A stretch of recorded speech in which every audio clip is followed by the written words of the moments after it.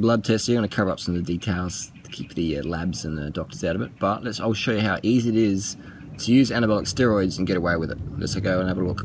Currently, this blood test, I did take anabolic steroids, and I didn't take too much though. Look at that. In the high end, high normal. So any drug testing agency will go, yep, nothing to see here, nothing to see here. So you can test steroids and get away. I'm natural, man. Look, my testosterone levels, nothing too, mate. It's all about smart cycling, isn't it? Not using too much. Hemoglobin, this is a bit of a giveaway there. Look at that, 179. And the doctor who saw these blood tests goes, what do you want this blood test for? And I'm like, I personally reckon, goes, oh, everything's fine. But look at that, 179 hemoglobin. So that's why people die from heart disease. Naturally, I do have a high hemoglobin level, my diet and lifestyle.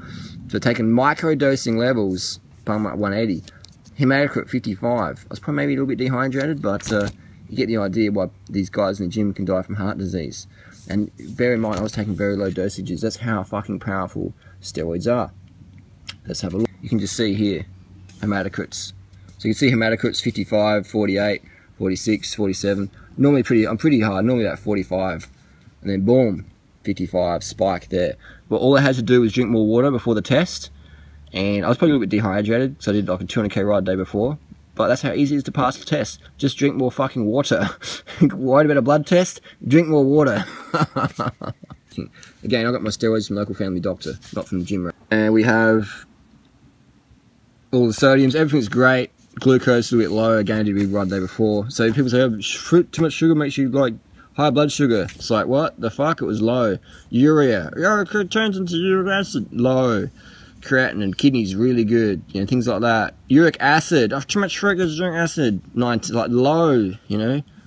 All this shit's low, man. Calcium, 2.44 higher. So all these values can change hourly, so they don't really mean too much, but you can see nothing's too out of the usual there, is it? All my bloods, all my sugars normally doom, doom, doom, doom, doom. So all I did the day before was big 200k bike ride. So if you got diabetes, do some more fucking exercise. So you can see low sodium diet, sodium's always good, probably a bit dehydrated there. So there's little things, all these things really jump up a lot. Liver enzymes, you know, fatty liver, non-existent in durianrider, non-existent. This is, you know, this is long time stuff. You know, I'm not just a fucking flash in the pan, high carb vegan, we're doing this. This is actually a dietary experiment. 15 years. This is a dietary experiment. 15 years. Because I'll document all this shit I eat and stuff like that, lifestyle, blood test. This is what I do, man. Any questions down below? That's how easy it is to pass steroid tests. They're a fucking joke. If you get caught, you're just a fucking idiot. Cholesterol, 4.4, nice and low, you know? Low. So that, my friends, is how easy it is to pass a drug test. Drink more water, don't go in dehydrated, don't do a long bike ride the day before, because otherwise your hemoglobin might go up and might trigger biological passport. But again, it's so fucking easy. Just drink more water, dilute the fuck out of your bloods. And what else can we say? Floyd Mayweather did that. He was actually had a drug test, and you started knocking on the door, they came in, Floyd's got a fucking IV saline drip in his arm. He's like, oh, I'm just a bit dehydrated, you know what I'm saying? Fucking sure, Floyd, you fucking dirty little boxer.